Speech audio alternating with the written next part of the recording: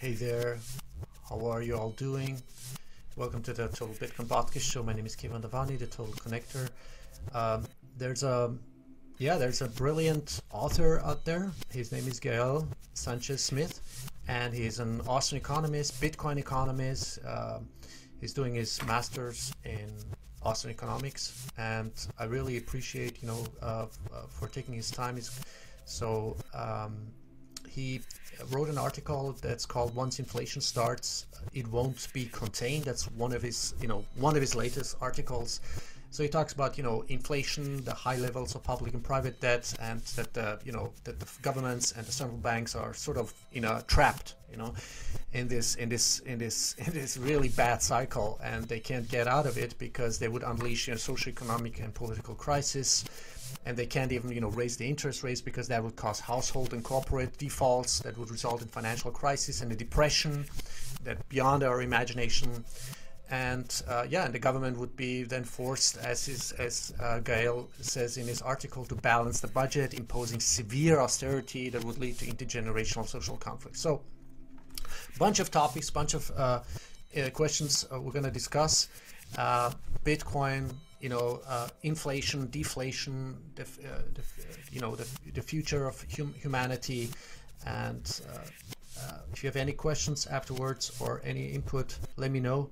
I'm really looking forward. Without further ado, this is my talk with Gael Sánchez Smith. Hope you're gonna love it as much as I do, and talk to you soon. Thanks. Welcome to the show. My very special guest is Gael Sánchez Smith, and Gael, thanks so much for coming on my show. How are you doing? Thank you, Kevin.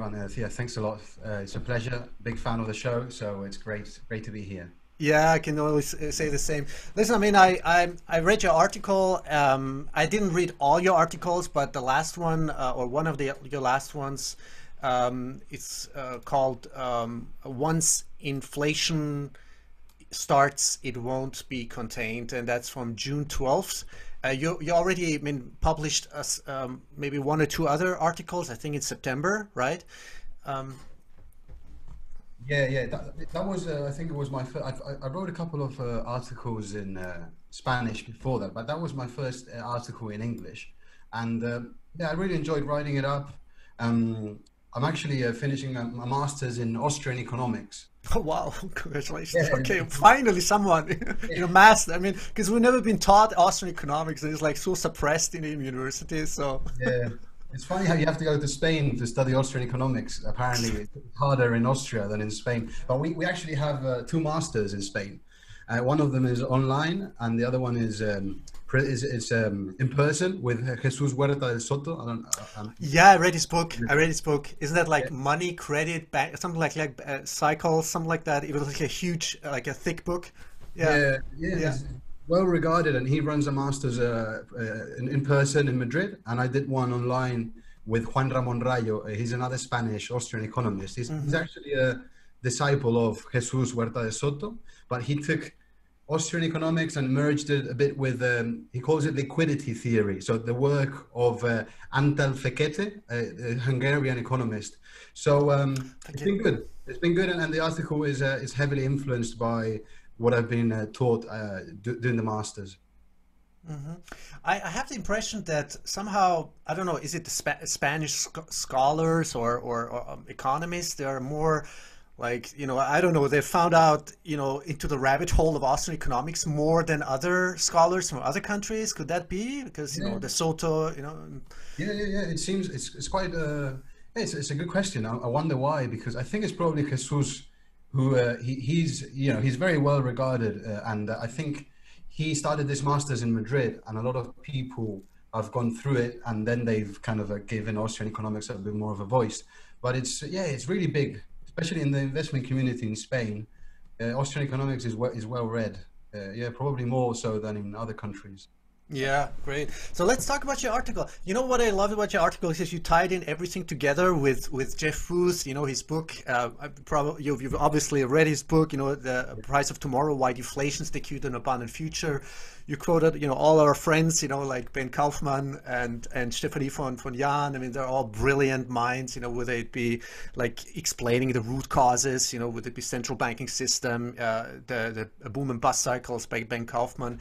So, you know, I give you the stage, Gael. Why don't you just tell my listeners, like, what are the key points that you wanted to emphasize or bring through? You know, I know it's one issue that I love about what you talked about is like the breach of trust. You know, that's why I took that title for for our episode. You know, like it seems like, you know, governments and central banks don't want to learn out of history. I mean, it's more than conspicuous now, but.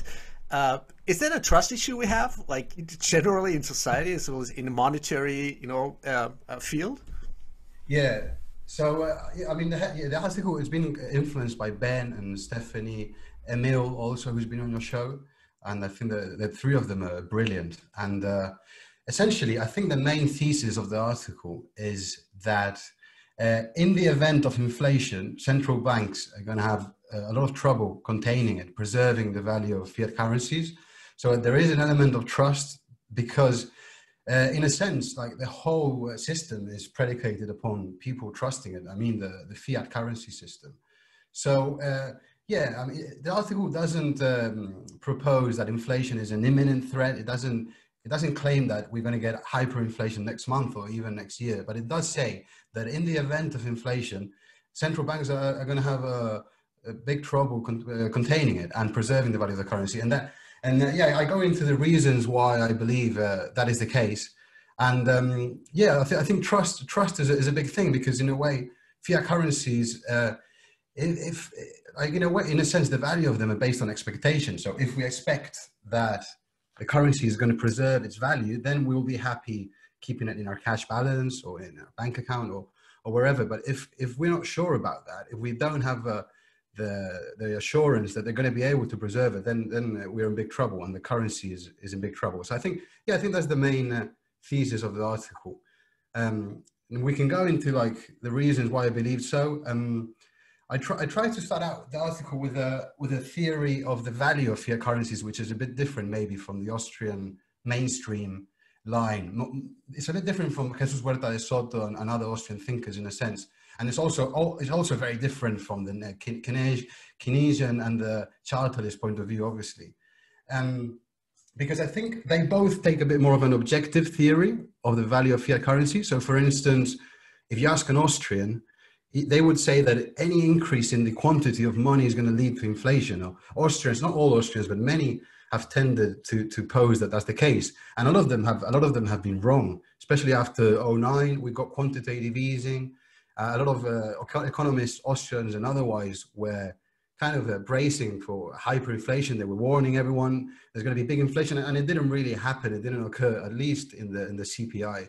So that, on the one hand, Austrians, I think they put a lot of emphasis on the quantity of money. They believe that if it increases, then we're going to get inflation. Whereas the Chartists believe that the state can decree the value of the currency. So they tend to claim that, well, if the state says that this is money, then this will be money. And the article proposes that they're both wrong. Obviously, the Chartists are less closer to the truth than the Austrians. But what I propose is that actually the value of fiat currencies is like any other asset. It is subjective. Like Menger and the original Austrians used to emphasize, value is always subjective, and it's no different for fiat currencies than for oranges or for stocks. So the article proposes that actually the value of fiat currencies is based on supply and demand. And we need both. It's not just the supply side, so the quantity side, but it's also the demand side that matters a lot. So I think that's the first stepping stone of my article. Yeah.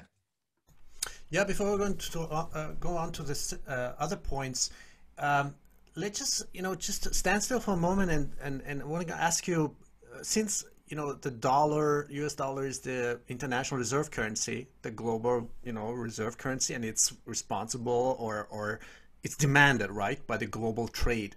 How much of a factor is that? Like we're talking about like the global trade volume of whatever 70, 80 trillion. Like is that one of the primary reasons the demand is so strong, or because it's gonna procrastinate it until whatever we see some kind of potential real inflation, like hyperinflation? That's a really good point, because like you say, the US dollar is different from other fiat currencies in that it has more demand. It has demand for international trade. Also, the oil market, which is the largest market out there, is priced in US dollars. So if you want to buy a barrel of oil, you need dollars, or at least things are starting to change in that regard. But up till now, it was like that. So that's definitely a source of demand. But we can think of other sources like the coronavirus crisis, for instance. Everyone's at home and you're holding to your cash, your demand in cash, you're not spending it. So that's also a source of money demand that could dampen inflation. Let's say if the supply of money increases, but the people are still spending the same amount of money or more, then you would expect prices to go up. But since people are locked down, they can't really spend much. That's another source of demand for cash balances. So yeah, I think you're right. And actually, what it actually says is that if the dollar is in trouble, then we can expect pretty much every other currency to be in bigger trouble than the dollar, because they have less demand for, like you say, for international trade and other commodity markets.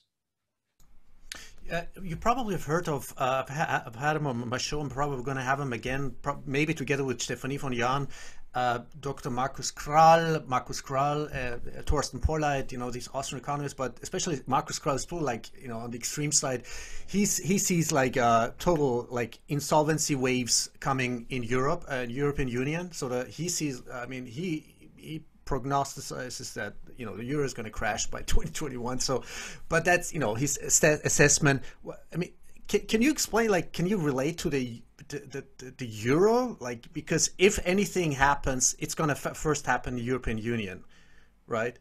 Yeah. Do you mean in regards to inflation risks, or insolvencies, inflation, overdebtedness?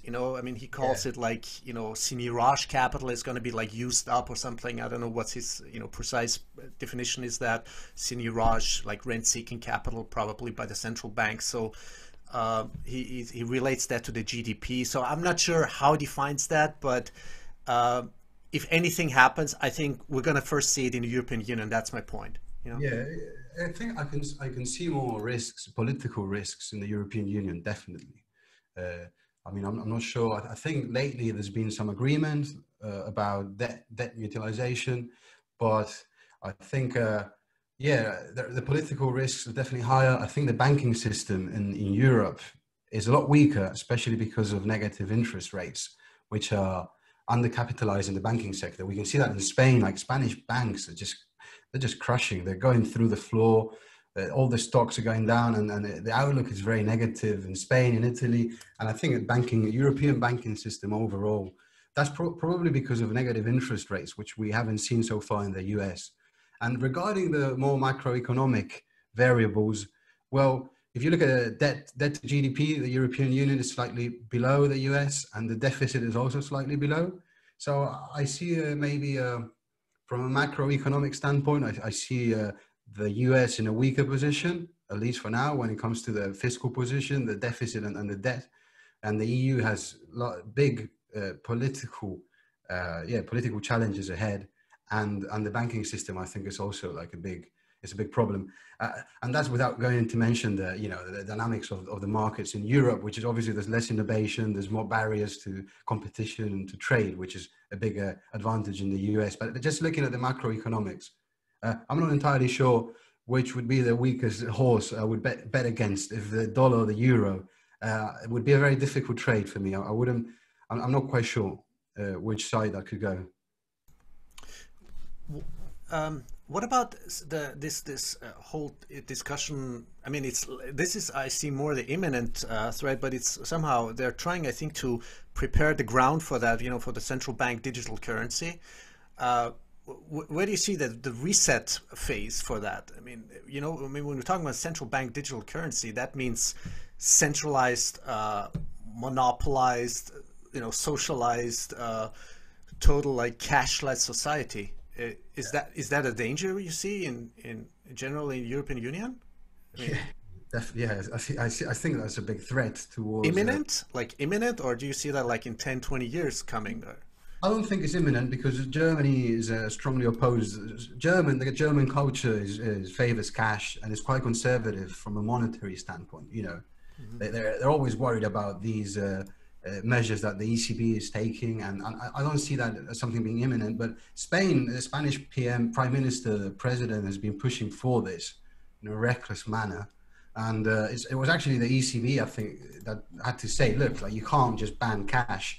It's against the laws or the norms of the European Union.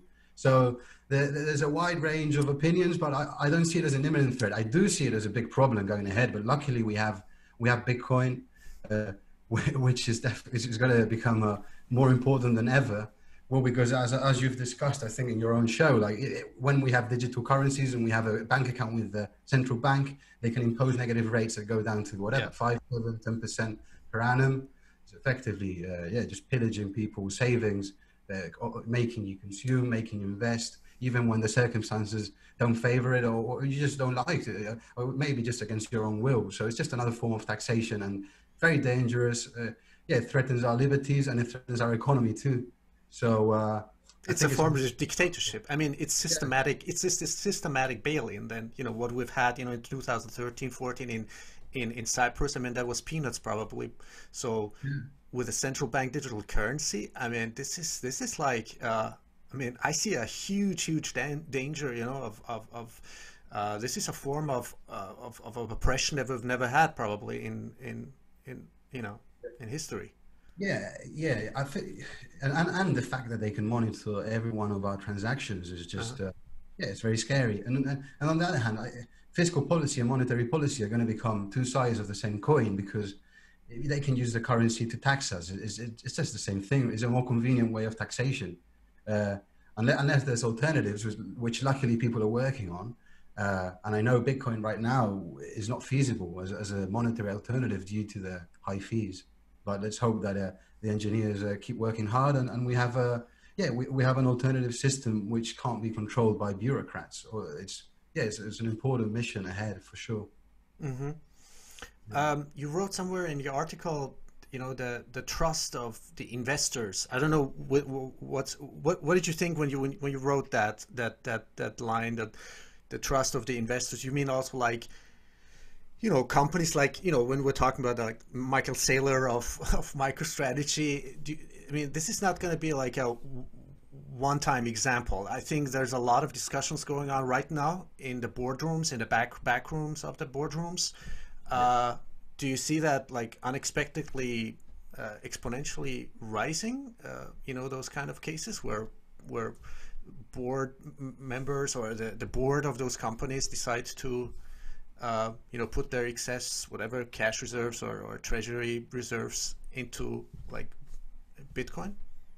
I think with trust, investor trust, I'm considering fiat currencies like a financial asset. So I think of us as investors when we choose to hold fiat.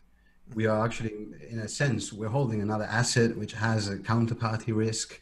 Maybe not nominal counterparty risk, but a very real counterparty risk, in the sense that we don't know how much it's going to buy tomorrow, and that's all that matters. That we don't want pieces of paper. I'm not interested in having 1,000 euros. I want to know what's the buying power of those 1,000 euros. And Michael Saylor obviously has reached the same conclusion, and he seems to think that it's not going to be much in the future. That's why he's, with regards to the dollar, he's converted it into Bitcoin, and I do think that that's going to be a trend in the coming future. I was surprised at the magnitude of the purchase, because it's going to fluctuate a lot. So I would presume it's going to be more of a gradual gradual shift. And as Bitcoin gains adoption, it grows its market cap and it becomes more stable. I would say then it might even become the preferred cash balance asset in the coming years. But I think we're still quite far away from that, because it's such a volatile instrument that I don't see large companies holding a large percentage of their cash reserves for now. But I think it's definitely going to become a trend. I see it more in individuals. If individuals are more sovereign, you don't have to reports to the board of directors every month or every 3 months. So I think I think the impulse is going to keep coming from individual investors. Mm-hmm. Like you mean not only like average like individual, but also like ultra net high worth individuals, family offices maybe, you know? Yeah, definitely. Yeah, family offices. Yeah, large, wealthy holders of other assets who are going to see Bitcoin as a good alternative. Yeah, for sure. Do you think because we've heard this statement, I don't know, from all kinds of hedge fund managers, even from Michael Saylor or Jeff Booth, he says, you know, it's actually, you know, pretty irresponsible not to hold a certain percentage of your wealth in Bitcoin. What do you think about this? I mean, you know, all these statements. I mean, have you heard, like, listened to also some interviews of Michael Saylor and others, or Michael, or what's his name, Paul Tudor Jones, and do you think this is accelerating? Yeah, I think it's people don't seem to see it so far, but I think it's kind of a change of the perspective. When you look at it that way, you think to yourself, actually, it's so reckless. Not holding any Bitcoin is probably the most reckless decision you can make right now. Not holding like even a small percentage of your wealth. Yeah, it's incredibly reckless because of what we were talking about before. Because if you hold fiat currencies, you don't know what's going to be their buying power in a month. You don't even know if the banking system, like we were saying, it's been so damaged and it's still being completely eaten away by negative interest rates. We don't know if our cash is going to be readily available in the future. If you have 10,000 euros in your account, well, if the bank is in trouble, it doesn't have your 10,000 euros. It's a promise to pay you 10,000 euros. And if they don't have it, well, they're going to do what they always did. They're going to say, no, look, we're going to give it to you maybe in a month, maybe in 3, maybe in a year, maybe in 3 years. And in that time, well, you don't know how much that 1,000 euros is going to be worth. It's something we were talking about the EU before. Something I don't really consider to be outlandish at all is to think that maybe if the banking system keeps getting into trouble and becomes decapitalized, especially with this COVID crisis, so many loans are going to be underperforming and they're going to be wiped out from the balance sheet. We could see some form of soft capital controls in the European banking system. I don't think this is going to happen tomorrow, but I think it's something perfectly possible. I mean, I'm quite familiar with the case of Argentina, and there weren't many warnings when they had the Corralito there and they couldn't access their deposits. Something that, yeah, we don't really think about it enough is our bank deposits. We are giving the ownership of the cash to the bank. The cash is not there. The bank doesn't hold it.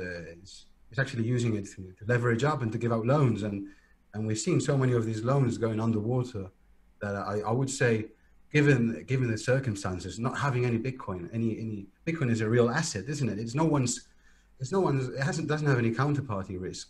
If you own Bitcoin, no one needs to give you anything in return. You just have your Bitcoin, you have your keys, and not having a real asset that is nobody else liability today in this environment, I think is a very reckless decision. Yeah. Mm-hmm. You know, we've heard about also fiduciary responsibilities. So, you know, because I found it funny when Michael Saylor, you know, told the story, like how this decision-making process took place in the boardroom, and then he found out that half of the board members, they had already invested into Bitcoin, you know, and he didn't know that. So at least it seemed like the way he told the story, you know, he didn't know. So do you think there's sort of a regulatory or you know, internal obstruction, like hindrance to make these kind of decisions? Like are maybe decision makers, you know, in those, whatever, you could be even in pension funds, you know, or family offices, pension funds, or, you know, especially pension funds who are sitting globally, I don't know on how much, 50, 60, 70 trillion dollars worth, you know, do you think some decision makers are waiting for that moment where they can at least, you know, where they're free to make those kind of decisions, you know, put at least whatever 5, 10, 20% into Bitcoin? Yeah. I think with Michael Saylor, as I understand, he's the majority shareholder, so he could unanimously almost make that decision. But most companies have the board, executive board, they have shareholder meetings. So that's a hindrance. But then again, if we start to see inflation, then I'm sure no one is going to oppose to having some of the cash in a hard asset that can't be inflated. And regarding the regulations, yeah, that's something that I haven't looked into in depth, but I presume that pension funds have some limitations towards whether they can invest into Bitcoin yet. And I would assume that once the market cap grows, Bitcoin matures and it becomes less volatile, then we will see pension funds coming in larger sums.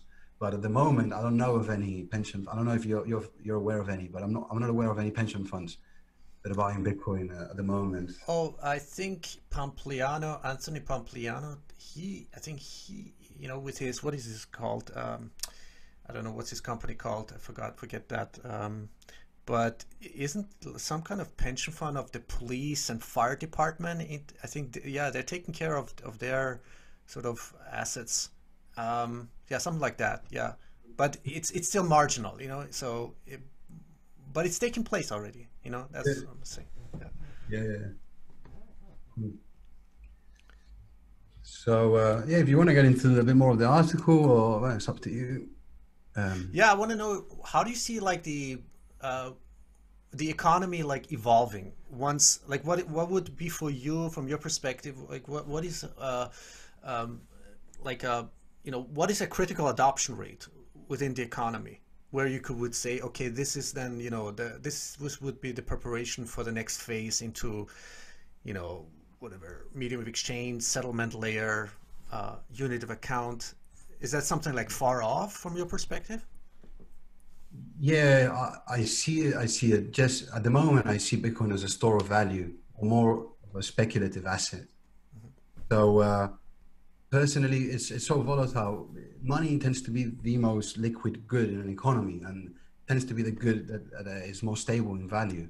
And we can all agree that that's not Bitcoin right now. And I don't think it's going to be Bitcoin in a while, because it has so long to appreciate. It's so small, it's only 200 billion, or 200 billion or so. That's nice. So it needs to grow so much in market cap before it can become a medium of account, let alone a medium of exchange, let alone a unit of account.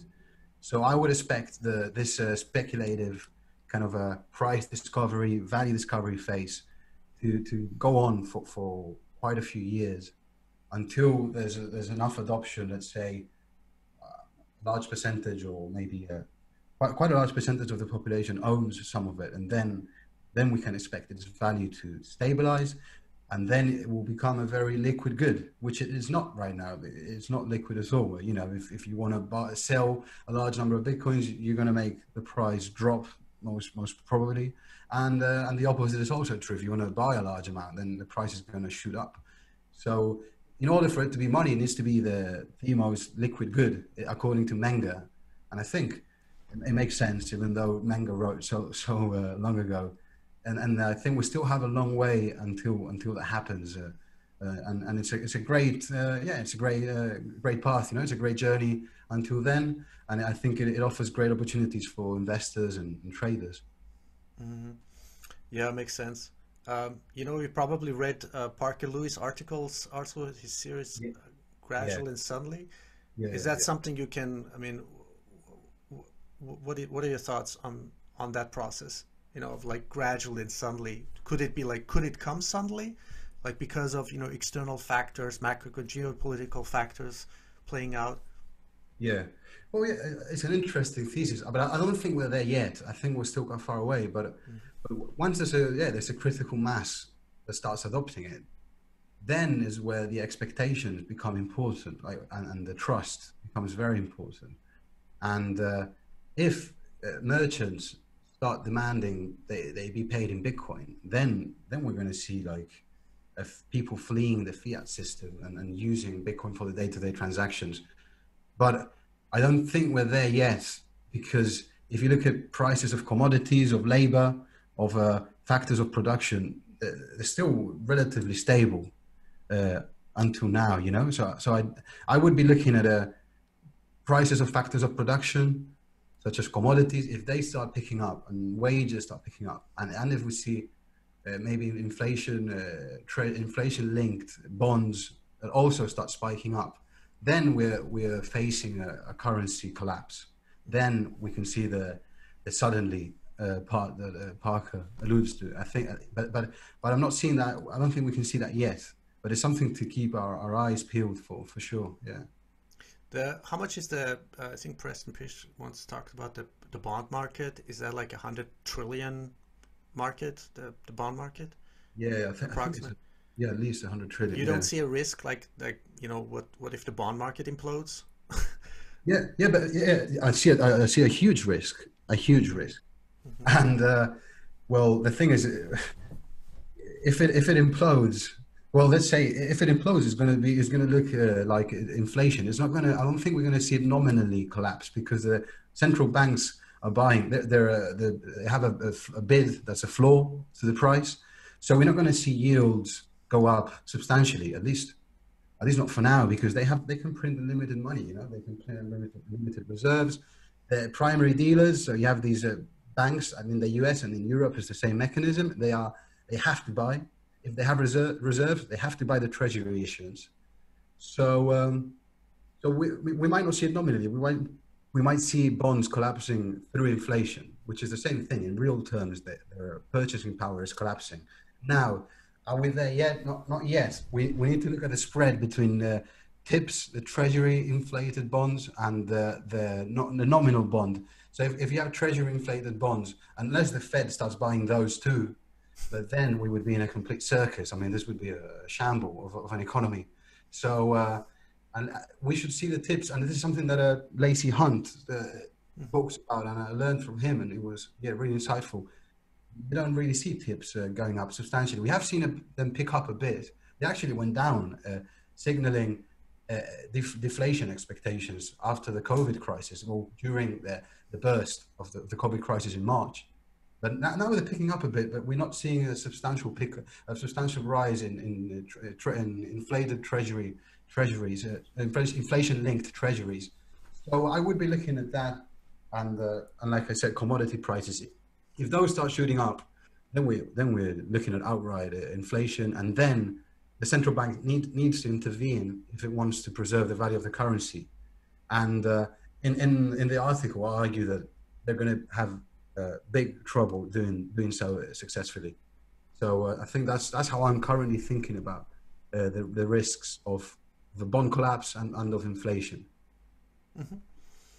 Excellent. What are your thoughts on gold, like Bitcoin in relation to gold, or what do you think is a perception of people when we talk about like relative scarcity of gold, absolute scarcity of Bitcoin? Because let's just talk, or let's just in general talk about the fundamental properties, the different fundamental properties of Bitcoin and gold. Because it seems to be like gold bugs, highly intelligent gold bugs. Experts, Austrian economists, even they seem not to get it, or they don't, or maybe because they're biased or working for a gold company. Yeah. Where do you see the fundamental differences between gold and Bitcoin? Yeah, I mean, I think it's a generational, in many ways, it's a generational shift or border barrier, or however you want to call it. Is that saying you can't teach an old dog new tricks, isn't there? And I think when you've been reading books about how great gold is and how it has intrinsic value and is the best thing that ever happened to mankind, then it's going to be really hard for you to change your mind. And funny enough, I was a gold bug until not that long ago, but eventually I started reading on Bitcoin, and then there's so many compelling arguments for why Bitcoin is a superior alternative to gold. And I'm not saying that I don't think gold is going to collapse, because maybe like a lot of these investment institutions, like pension funds, like investment funds, like we said before, they can't really buy Bitcoin, so they're buying the second best thing in town, which is gold. And I reckon that's why it's going up. Apart from this inertia, this habit of buying gold as an inflation hedge or as a risk. But in the long run, I don't see gold being like a key asset in the global kind of financial system. I reckon Bitcoin, like you said, because of its absolute scarcity, but also because of so many other things, Yeah. It's infinitely divisible, it's digital. I mean, come on. And you can't transfer gold electronically, you know. Yeah. How are you gonna assay or verify the authenticity or the purity of the gold? I mean, there's just so many factors, right? Yeah, and the arguments for gold and against Bitcoin are really, they're really crap, mediocre arguments. Like things like it doesn't have intrinsic value, but we know that value is subjective. As there's not such thing as intrinsic value, or it's not tangible, which is actually its greatest virtue. Bitcoin not being tangible is what allows it to be sent online, and we can move through borders with it, which is memorizing a bunch of words. So when you think about it carefully, I don't think there's a competition going on at all. I'm not really that interested in gold. Yeah. Do you think, you're the Austrian economist, I read a little bit, like Rothbard, Hayek. Do you think all these Austrian economists how would they think about Bitcoin? Wouldn't they because there was never like a money at that time with, unlike gold, which they always say that it has an intrinsic value, industrial value or something like that, like it's physical, right? But Bitcoin is like totally non-physical. It's do you think they would have welcomed Bitcoin, Yeah. such as Mises, Hayek, or Yeah, it's a good question. I would say Rothbard definitely would be a fan, as long as he wasn't too dogmatic about his previous views. Because Rothbard actually writes, he says the ideal money is the one with absolute scarcity. We want the best money is that one which we cannot increase its supply.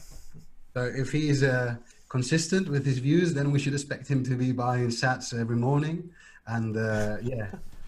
And Hayek with his sly roundabout, that's this famous quote of him. We can't take the control of the money or something like that out of the hands of government, but at least not violently, but only with a sort of through a sly roundabout way.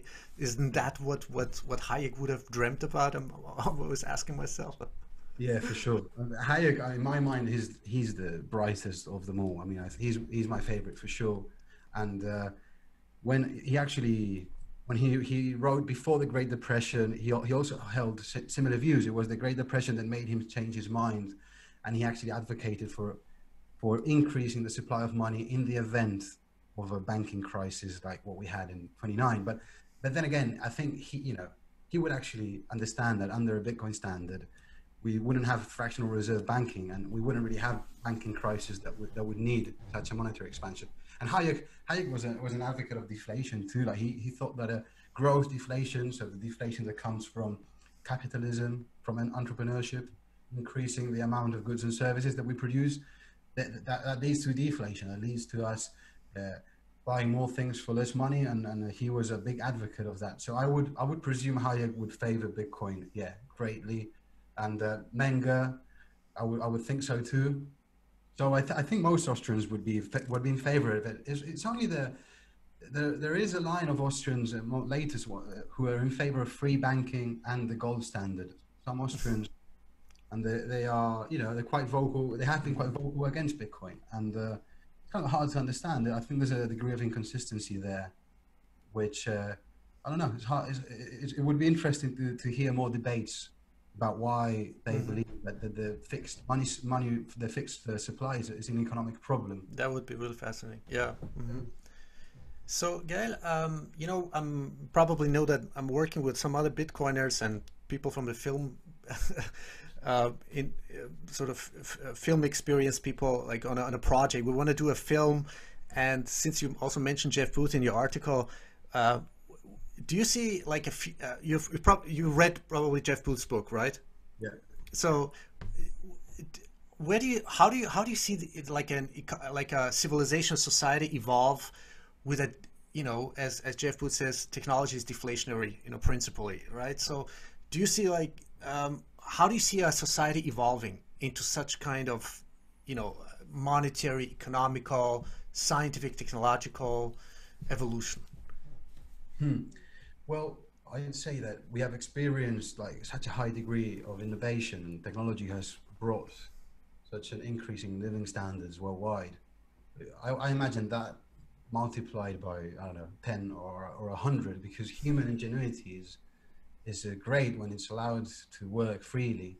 And if we have a smaller state, if we have a monetary system based on Bitcoin, which allows for deflation, which enables economic calculation without interferences from central banks, without bailouts, without bailing out the losers, these big corporations who just have ties to government, and they're eating away at our scarce resources like labor, like goods, like commodities.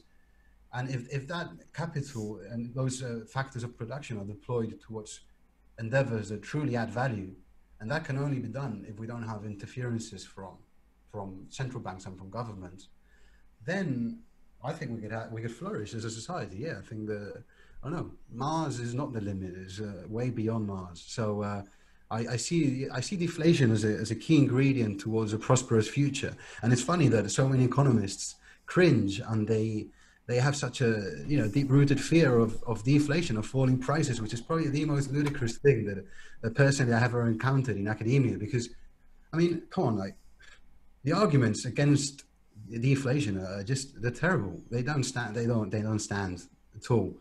Yeah, I think Jeff Booth's book is great. I really like Philip Baggers. I don't know if you have him on the show. He's German, and he teaches Austrian economics at the masters that I mentioned at the start of the interview in Madrid.